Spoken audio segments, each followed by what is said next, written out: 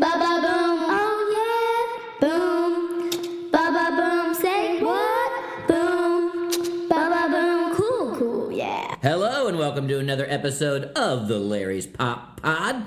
I'm Chris Larry. I'm Amelia Larry. Hey, I'm Mary Larry. And you're listening to the second installment of our Summer's End two-parter. So, stop.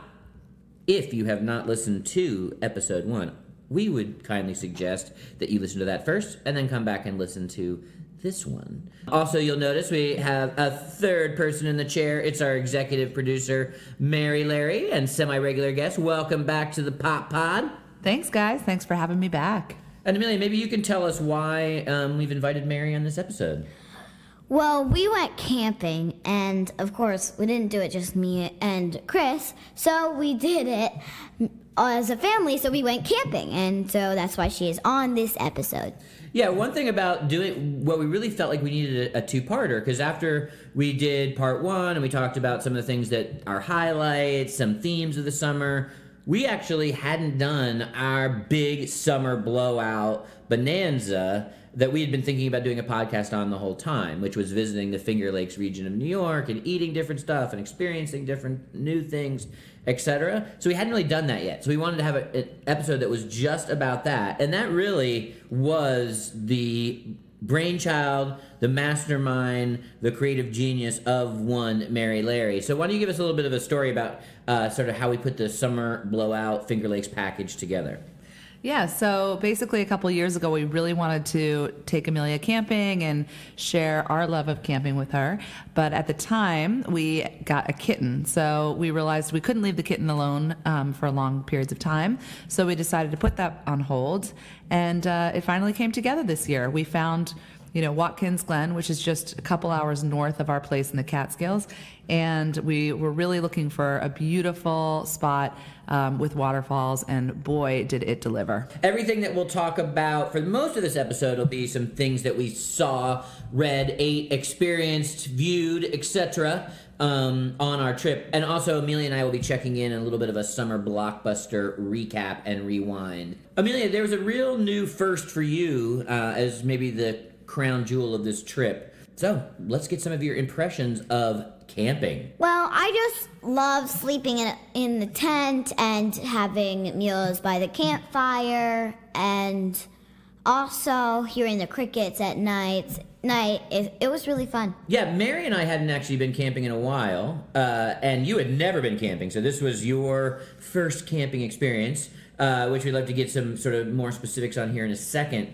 But Mary, you really, camping was a big part of some of your summers in the past. What's sort of your emotional connection to camping? When I was about 7 years old, my family, trucked across country in a van and a tent, and 5 kids and my mom. My dad would fly and meet us in different cities, and we all were allowed to just take one laundry bag of clothes. So we took 2.5 months, camped across America, and it was awesome. So we wanted to share a little bit of that with Amelia and have her feel some of those great bonding experiences. Now, we went to Watkins Glen State Park, which was actually voted the number 3 best state park in America, so it is spectacular. So let's talk a little bit about this particular campsite and our experiences there. It was, one, very clean, very beautiful. I didn't feel like I was on top of my neighbors, but it also had that kind of campsite vibe at the same time. What were some of your impressions about Watkins Glen State Park, especially if people might be wanting to go? Well, I think it's just if you're looking for good nature, not like right on top of your neighbors, as you said. Watkins Glen is clean, and I think they just found the forest with the gorge, cleaned it out, and then made it a camping site. It's like you're hiking, but you have campers all around you. And sometimes you go walks at night and you find cool RVs or cool trailers. You talk to your neighbors, you meet people, people string up lights, people have rugs, people have a whole situation going on that they really take it to the next level, wouldn't you say? Yeah. Maybe let's all share one thing that we had as a little bit of camping envy, like new equipment, what other people did for setup. What were some things where, like, when we do it next time, we need to get our camping game better? Mine is I love the lights. The lights were so pretty. It'd be a little hard to do it on a tent, especially our tent. But you can also do it on, like, if you have trailer or RVs that have the pop-ups that if you rain, you can stay under there. You can put the lights across that, or maybe you can just put trees. You know, it's really fun with the lights. And also, if you're going to the bathroom at night, you'll know where your campsite is. So you're saying definitely pack the box of Christmas lights next time we go camping. Yes. People did have their lights game. We tried to hack a lights game together. We took our glow sticks and just hung them up randomly around our campsite on night 2. So we tried to have a little bit of a hacky light setup. That's a good one. Mary, what was your one camping envy in terms of equipment? I think you guys both know. I saw right when we were driving in a teardrop trailer made out of, real all natural wood. Cedar wood. It was, I'd say, like 60s style, right? Yeah. And wow, inside was just a queen bed. They had a little TV. It was a little home on wheels, but it was small. It only weighed, I think, 80 pounds. And it was a couple there.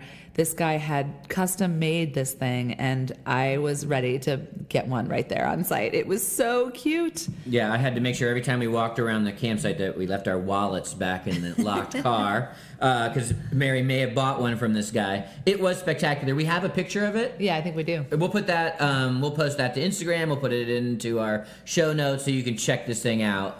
That was a great one. For me, I liked the way it kind of builds on both of your comments, but I like the way that some people almost make their campsites like more like their home with their own decorations. I love the outdoor carpets. That might be the thing that, to me, I don't know why it's not that practical, but the people that had like these cool outdoor carpets that just kind of gave a vibiness to their campsite, I love that. So next time I'm definitely rolling into Target and getting the $29.99 outdoor carpet for our next camping trip. Book it. And shout out to Brian, who gave us some tips in the last episode. They really did work. We set up our campfire before we went hiking. We set up our tent right when we got there. We set up our laundry line right when we got there. And to be honest, that was such great advice. Thank you, Brian. We did what you said, and it worked out for us. So every night you, of course, have to spend some time around the campfire to eat dinner, to have warmth, and especially it's just fun to stay up late when you're camping. So we sat around the campfire and made hot dogs on sticks. So we got those and we just roasted them. They were so greasy and I love them. I ate 2 and usually I eat half a hot dog and they were so good. They were the best tacos. Not tacos. They were the best hot dogs I've ever tasted. Yeah, one thing for me that I really reconnected with in this trip camping, which I kind of forgot about, was how fun it is to do just everyday tasks. That's actually the activity, cooking, setting up, cleaning, all that. Like at one point I was like, am I really having this much fun cleaning out dirty dishes in a cold water spigot? And I was like, yes, I am in fact having fun with that. And obviously eating and cooking is the high point of that. Mary, what was maybe the favorite thing that we made at the campfire? In the morning, we got up. Well, first of all, we were really proud of our pour-over coffee that we were able to jerry-rig together. Chris would boil the water, and we had the coffee grinds, and we poured over and had to get the right kind of ratio. At first, it was too weak, then too strong. And then the second thing I have to say, Amelia, come on. We made banana chocolate chip pancakes in a skillet, and I think that it was the best thing we ever tasted that morning. Don't you think? Yeah. And also, I had hot chocolate packets that I drank. First, they were steaming, so I wouldn't drink it, but then it was like, this is the best thing to have in the morning, because in the morning, it's like 50 degrees, so it's cold. It's cold. It might be even a little bit colder than 50 degrees. One pro tip that I'm going to throw out to all the kind of like once, twice a year car camper people, which, let's be honest, we are. I mean, we're acting like we just hiked the Adirondacks and pitched a tent on the top of a mountain. But no, this is car camping and we're noobs, so some of the experienced campers are probably laughing at us. But, pro tip, we brought along these mac and cheese packs that are supposed to be for the microwave, which means you just need hot water. And instead, we just boiled water on the fire. And we had like pop-up mac and cheese that was so good, and that was like definitely like a little added bonus, super easy to do. So pro tip for everyone in their next campsite. But the reason we went to Watkins State Glen, great facilities. Oh, I would be remiss not to talk about that they have an awesome outdoor pool. Yeah. That was great. Any thoughts on the outdoor pool? Well, we thought it was indoor, so it was like, oh, let's wait till tomorrow, till it's raining, then we can still have, like, swimming time. So, yeah, and then we drove up, and we were like, wait, that's the pool. That's outdoor, not indoor. It was just super refreshing after hiking and feeling all sticky and gross to jump in the pool at the end of the day. And it's totally surrounded by nature. So it is just a gorgeous setting, beautiful setting. Gorge us again. Yeah, so let's maybe move into where that pun comes from. But just to say, to cap it off, Watkins Glen State Park is a beautiful facility, and we could not recommend it more highly. But the real reason to go in terms of what their big attraction is at the park is actually the gorge. And what the gorge is about 10 or 12 million years ago, basically the mountain split in half. It kind of cracked. And so the gorge is that crack that runs all the way down the mountain there. And that means that water, whether it's ice melting or rainwater, is coming from the top of the mountain down, and it goes into the lakes and the streams, the oceans, etc. But through the gorge, it creates all these waterfalls. So they have this about a round trip 3-mile hike that you go down into the gorge, and you literally walk amongst the waterfalls. And again, it's gorge us. You walk right into the waterfalls, and it was really such a thrilling experience. I got to, put Amelia's hand out into the water, making sure she didn't fall over, and everybody stops and takes pictures there because it's such a unique experience. Yeah, we'll definitely post some of our photos. They don't do the experience justice, but you can kind of give a little bit of an idea. What were some of your major impressions about being down in the gorge, Amelia?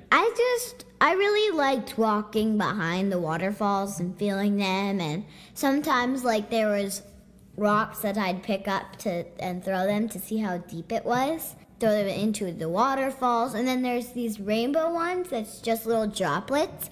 And so I took a slow-mo video of it just to see what the droplets look like. And it's literally like drops of water just falling off. I mean, it's not like that in real life. It's actually fast and like a sprinkles, but yeah. Yeah, that one, the Rainbow Waterfalls, the one you're talking about, it's really wide, and you can really see the water in a different way because it's long and wide. And you definitely will get wet when you go under it, so people are running through it, right? Yeah, and, I mean, be careful when you run. And also, if you are lucky, if you're at the right time, the sun reflects on it and it makes a rainbow. We didn't get to see that, but yeah. Yeah, the gorge hike was absolutely incredible. Definitely the main attraction of an already great state park camping site. So could not recommend all of that more than we are right now. Now, we also, Watkins Glen as a town is actually pretty cool as well, and we did some things there. Mary is awesome at finding out local tips, so she interrogated the woman at one of the ice cream shops that we went to. I believe that one was the Colonial Pottery and Creamery. Yep. And she got a list of her favorite local spots. So after we did sort of the major label hike in the gorge, we went and did the indie hike from Mom's secret tip. Yeah, I asked this woman, did she have any favorite local swimming holes? And she gave us this tip that, you find the blue marker on the side of the road and you hike a mile in. And so we had this girl was awesome. She wrote down super specific directions. And we decided to go chase this waterfall, no pun intended. And we ended up finding it, which was such a cool experience, don't you think? Yeah. We went chasing waterfalls. All right. Sorry, I sound over what you're going to say, Amelia. Go for it. You could literally walk beside the gorge. We didn't want to go down into the rocks where you can swim because we had all these heavy gear on from hiking. So we didn't go down there, but you can. And you can walk up and literally like right next to the waterfall if you did as risky as we did. Yeah, it was kind of cool because at the Watkins Glen Gorge, the one at the state park, it's beautiful. You get pretty close. You have all these great trails. You know, it's super cool. But there's a lot of people there. At what point we were caught like in the bus churn was like, you know, we were through the selfie stick forest or whatever. And so it's like sometimes it does get crowded, and it is kind of prescriptive. You can't get near the water, etc. So when we went on this hike, we were the only people. We didn't see another person, and we could do whatever we wanted. And so when we got to a stretch that you could get in actually and sit amongst the waterfalls, wow. Yeah, you could feel the water, which was cold, I'm not gonna lie.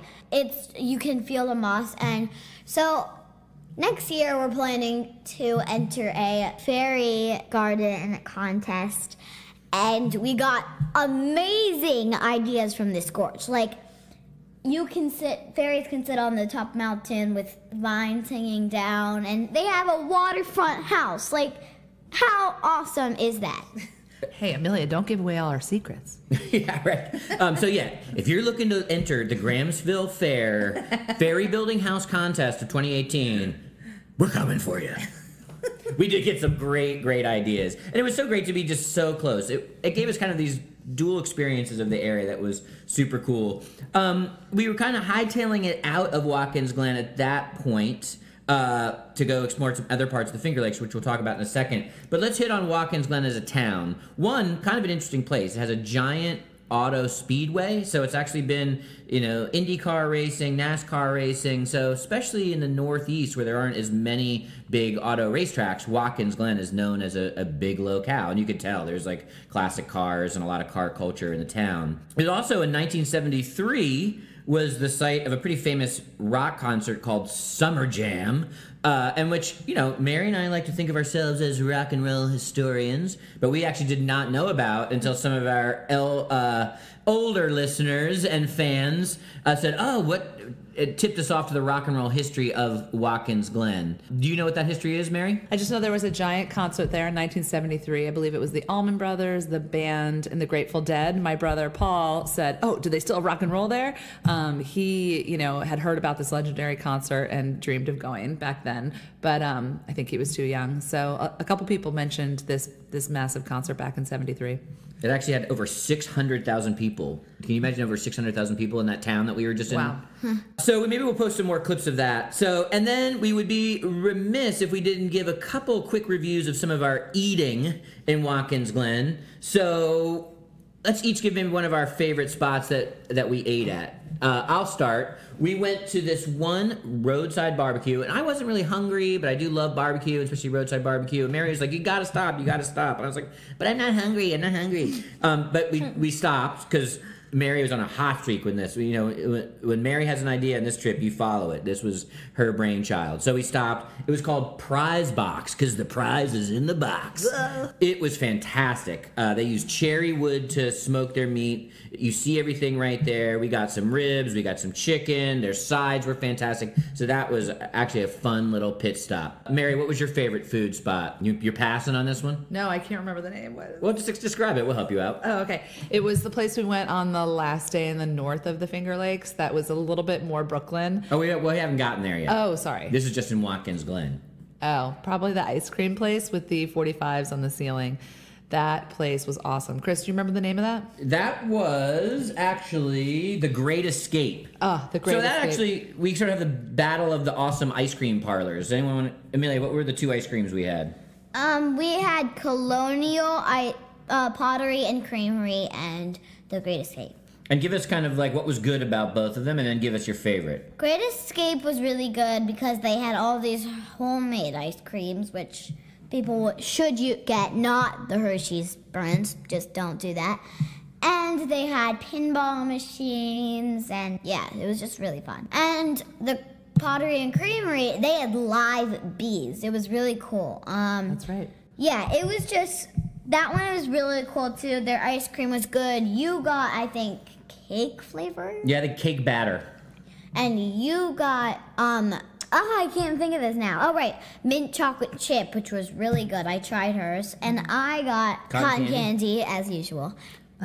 And then my favorite would be Great Escape. Yeah, they were both very good, and they were both very different. The Colonial Creamery, it had like some homemade pottery. It had the live bees. It was very it was almost like a little bit of a tourist info booth. I like that. That's where we got the hot tip on the indie hike. So I love that part of it. And ice cream is very good. It was also homemade there too. I want to point out. I don't want to slight them.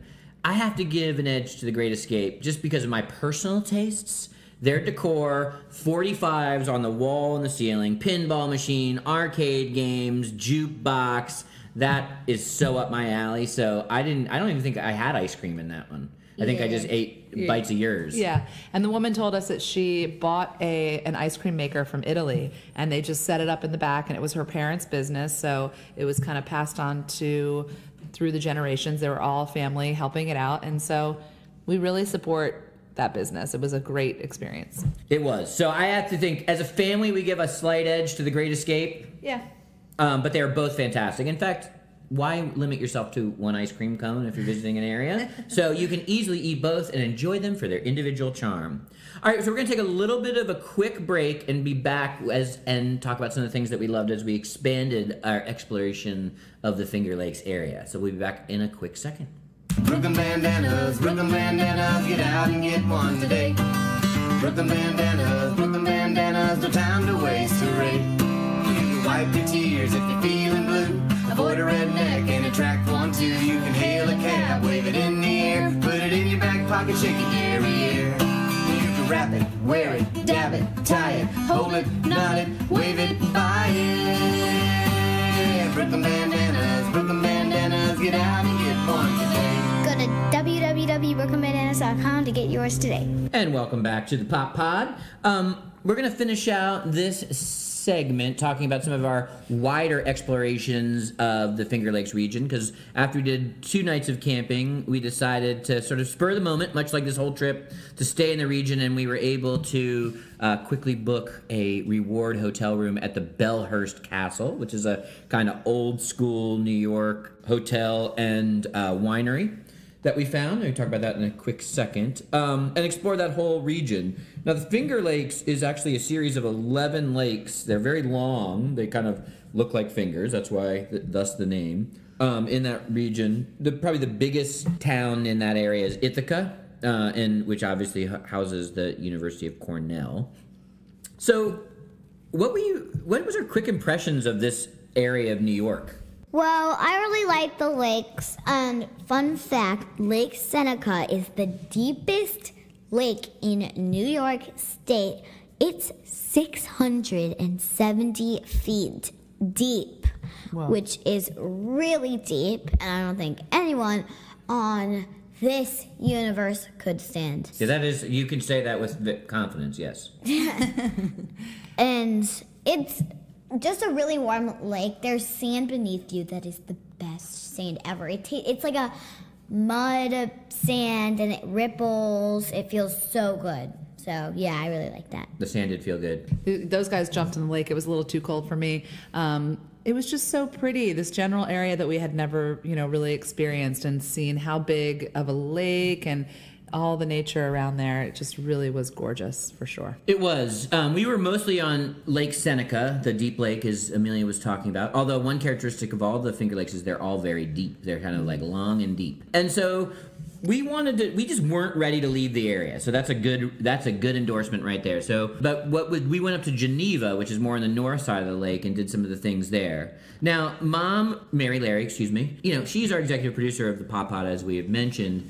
And she had done some great networking and research to kind of give us some starter hints on what to do. So how did you put that together? So basically, our next door neighbor and friend Andrea, she mentioned that a good friend of hers and Nico's best friend, Hudson's friend of the pod, Nico. Hudson's family has a place in Seneca and Geneva, and so on Seneca Lake, and grew up there. So she gave us some local tips of restaurants and things to do, mentioned the wineries up there and the cheese tastings and stuff like that. So we were able to kind of go off this list of recommendations, which was awesome. So shout out to Hudson's family. thank you for those tips. We went to the Belhurst Castle. We also went to a couple of the restaurants that you mentioned, which we really, really liked. And do you want to talk about those? Sure. Probably my favorite was we went to the Captain's Room. Let me see if I got the name exactly right. Captain's Room Cafe. Awesome greasy spoon. They had everything in there was Captain's theme. Captain Crunch, Captain Hook, Captain America, Captain Marvel, Captain Underpants. Captain Underpants. So that was fun. It was obviously a kind of a college town type joint. They claim to have the best hash browns in the Finger Lakes region, and I cannot argue against that. They had wacky stuff, so that was a lot of fun. They make their own bread. So that I cannot recommend that highly enough. And one thing about that region, as we mentioned, was it's a lot of wineries and cheeseries. What do they call it? Cheese farms, whatever, cows, and creameries. I don't know what they're called. And we went cheese tasting as a family. Yeah. Amelia, why did you love that so much? I love that so much because it's just, the cheese was so good, literally. So when we got home, me and Mary Larry finished our favorite cheese. It was, I couldn't You guys stop already finished one eating of the it. cheeses? Yeah. I couldn't stop eating it with crackers. It was so good, I couldn't stop. So now I want to go back there and stock up on like 7. Because it's pretty far away from our house, so we can't just go there. Yeah. So I want to stock up on 7 of those cheeses and bring them home. Yeah. The name of this particular cheese farm, I guess you call it, is Miranda, and it was really awesome. They have this old barn, and actually not old, pretty new barn with Christmas lights everywhere, and you kind of go in and you have, someone that walks you through the cheeses. I'd say there was probably maybe 13, was that right? And we had a little sheet of paper that we were able to check off the cheeses we liked, didn't like, and take notes as we were tasting. There was also a wine pairing to go with it, or for Amelia, she had an apple cider, fresh pressed. And it was so cool to learn about all the cheeses and the processes, and they, make the cheeses and have them right below the barn. So it was great. Then you get to go finish your glass of wine or apple cider out on the back deck and see the cows and, hear the kind of history of these cows, which I guess most cows don't have a long life, I guess typically, but these cows are aged, and they had a cow out there I think that was like 13 years old or 15 years old or something. Also, believe it or not, that these cheeses age for 2+ years, which is crazy, because how are you going to have cheese every day for people to taste it, right? So it's hard to stock up on some of those cheese. And 1 year cheese, it's funny how they age it. It's right under your feet. Yeah, it's in their basement, basically. And they specialize, we are not cheesemongers in terms of knowing everything, but they specialize in these cow-based cheeses. So it was Gouda, cheddar, blue cheese. What were some of the other kinds? Does anyone remember more of them? I just know, they had younger Gouda and older Gouda to see how you which one you like better, if you like aging cheese better, and if you don't like aging cheese better. That's all I remember. Yeah, and honestly, one of the big things to do in the Finger Lakes region around Geneva and those other towns up there is to go wine tasting. It's as big as a Sonoma Valley or Napa Valley in California. It makes some world-renowned wines, but Amelia Larry's not really ready to go wine tasting yet, obviously, as a 8-year-old. And so it's not really fair to do a lot of that. So, but this kind of experiencing and being able to taste and having an expert talk to you about stuff, that is super fun. It doesn't have to be about wine. So it was really cool to do that with cheese and have a person explain stuff and be within this beautiful environment. So it was a lot of fun. And cheeses did come home with us. We can admit that. But one connection to another activity that we did on Seneca Lake to this cheese was a sailing trip we went on Seneca Lake, because that's actually where we had this cheese and knew to go to this cheese tasting. So the sailing trip was another one of those spontaneous things. What were some pluses and minuses of this particular sailing trip?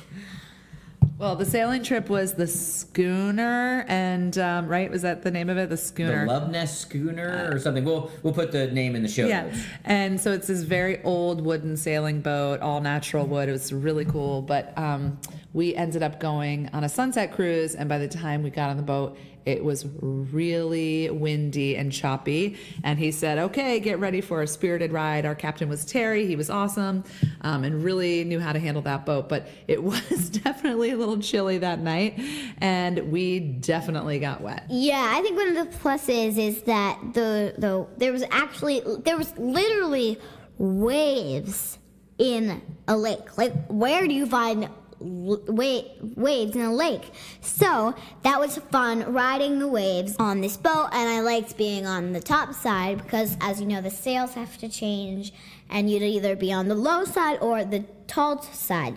But we definitely got splashed in the face, and Dad here got splashed in the face so much, and it was freezing. We had a blanket, luckily, and I was getting pretty hungry, and they had appetizers. So it was fun, and it was freezing. It was fun and freezing. That was probably an apt description.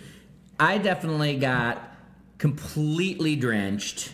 No matter where I positioned myself, I seemed to get, it was very choppy, windy out on Lake Seneca that day, and I got body full of waves over and over and over and over again. And the last one that he got, it was like literally over his whole face, one side of his face, since he was facing us and facing the lake, and his shirt, and then also it splashed me around the legs, and I was like, it's just that there wasn't the best day to go. We couldn't wait to get back to our campfire. But I also wanted to give a little shout out to the fierce girls that were the crew that day. Man, they were so strong. They were able to hoist this old sail up, and one after the other, they just churned this out in the wind. I couldn't believe how strong they were. They were awesome, right? Yeah. It was actually a lot of fun. Freezing and fun is the great way to describe it. And this is, I think, one of only 10 of these style boats that exist in the world. So it was kind of cool to go out on one. And we got a lot of tips about the area as we explored over the next kind of day and a half. We want to finish off with a couple of really highlighted experiences that we had in and around Geneva and that area.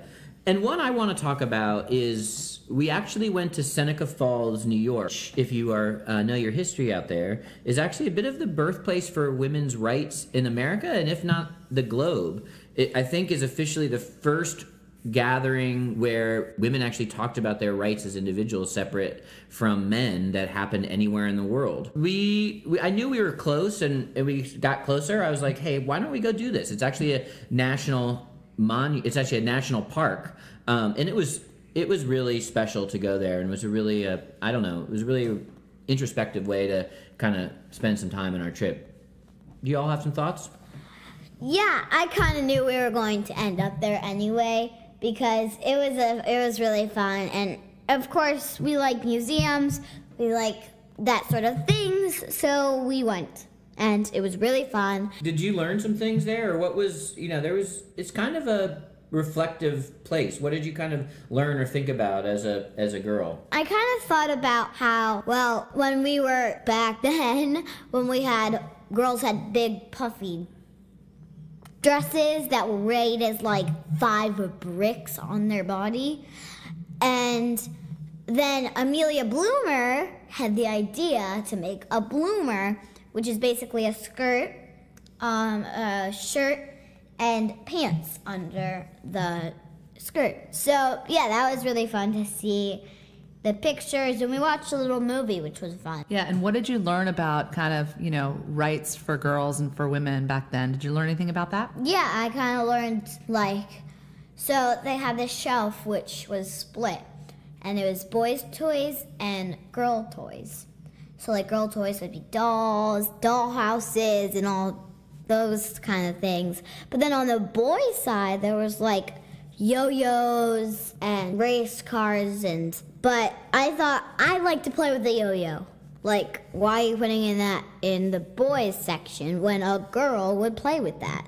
So what was important to me about this location was, the fact that we were able to look back on the rights of women. It was where the Declaration of Sentiments was formed.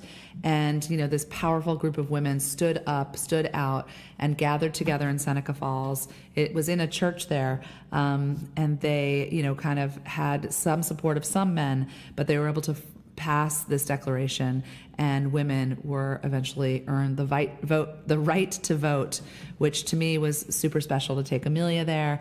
We took a photo on that corner and really felt the, you know, history of our past, the gratitude of these women and men that came together in that moment. Yeah, and I didn't realize that my great-great-grandmother couldn't vote because she was in that time around Frederick Douglass and those historic people.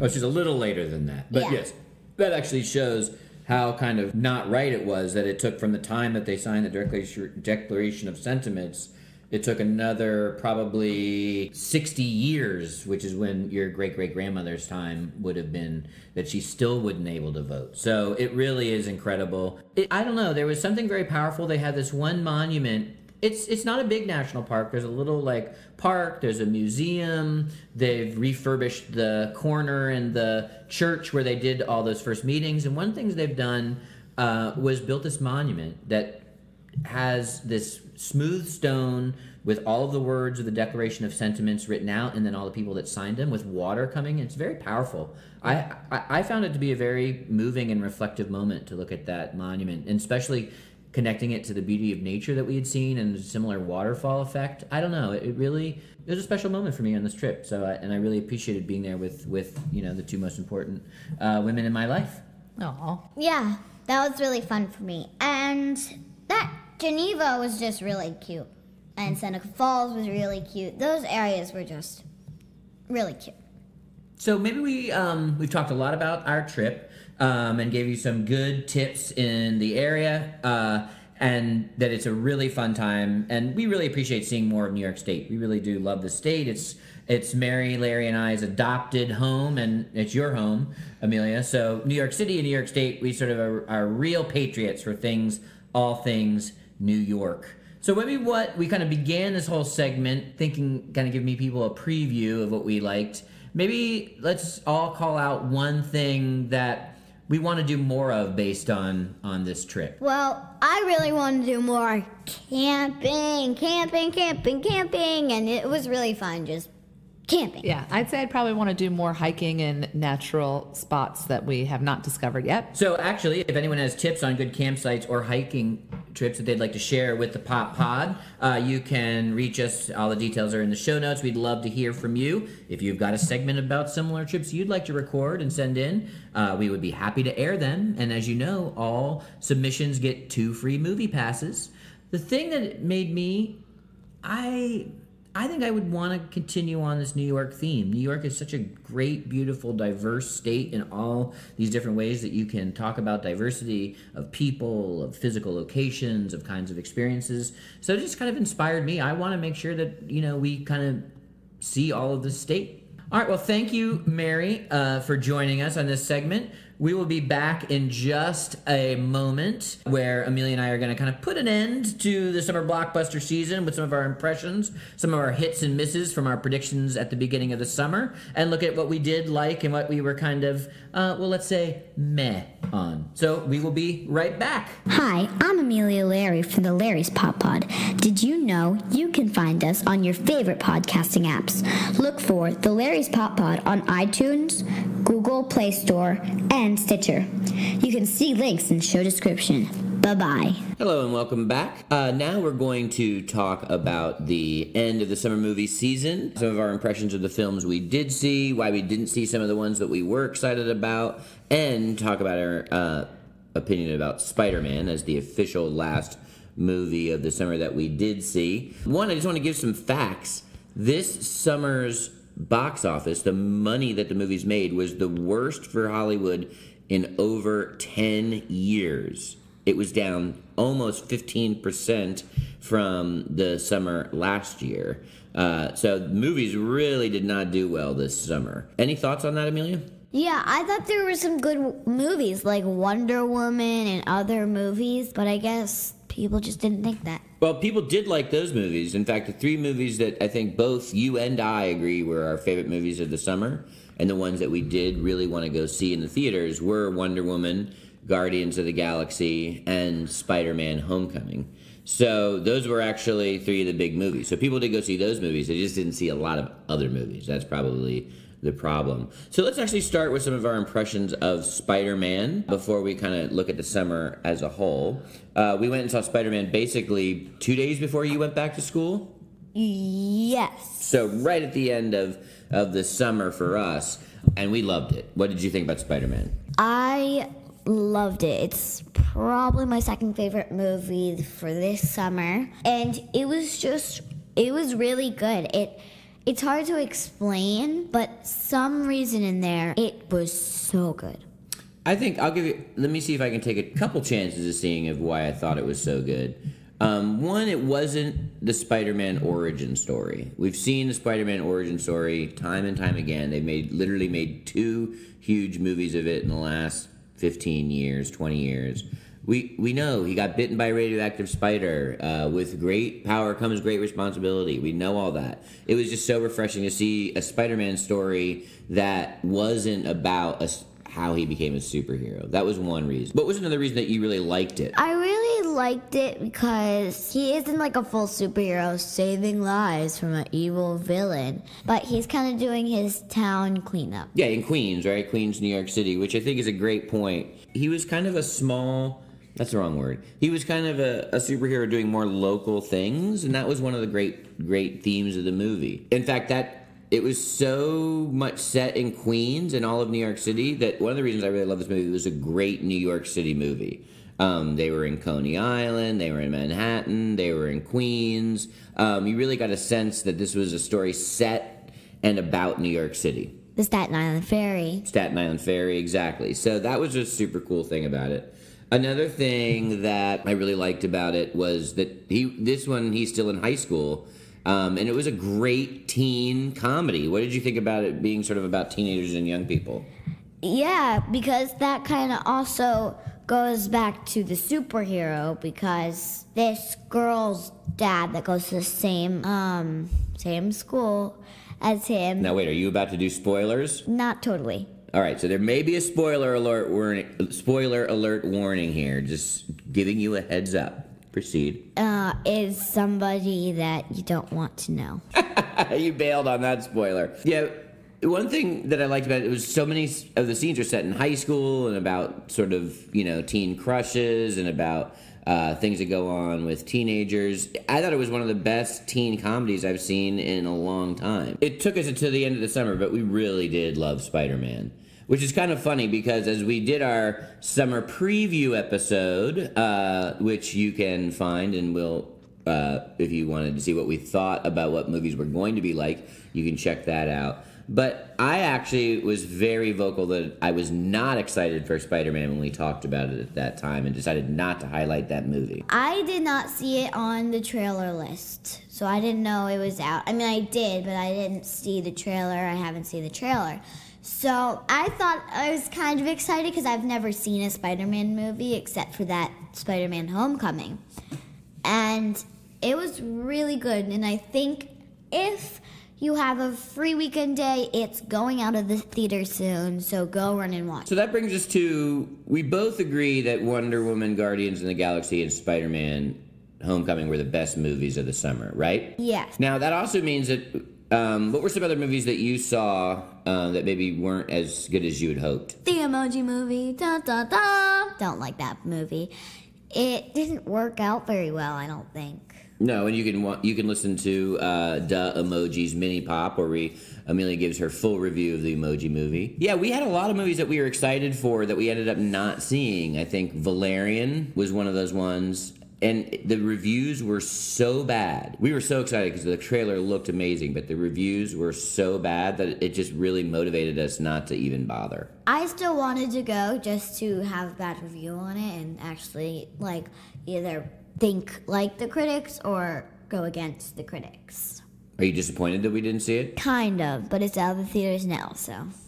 A few other movies I'm looking forward to on Netflix or cable or whatever, on demand, looking forward to seeing the Planet of the Apes movie, which I didn't get a chance to see, which actually did get pretty good reviews. And so a lot of the movies that we sort of highlighted, we didn't end up seeing because the reviews were so bad. Or Gunslinger, or The Dark Tower, was another one that I was very excited about in our preview list, that just did not do well, and the critics hated it. But there is still Star Wars to lift the crowd.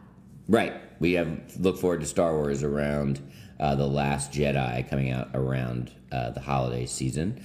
All right, so if we were going to rank our three favorite movies, and what I think all of America thinks are the three best movies of the summer, which, is still these big Marvel and DC universe movies, so superheroes are still the queens and kings of the movies, right? Yeah, and also not even some superheroes some movies aren't even superheroes like Star Wars, and they're still kings and queens. Right. So those so movies that have stories and characters that people have known and loved for a long time is actually what's still making money in Hollywood, even if a lot of other movies simply are not doing that well, especially from this summer. All right, so if you were going to rank them, knowing that we loved all three, give us your ranking. Wonder Woman, Spider-Man, and Guardians of the Galaxy. Really?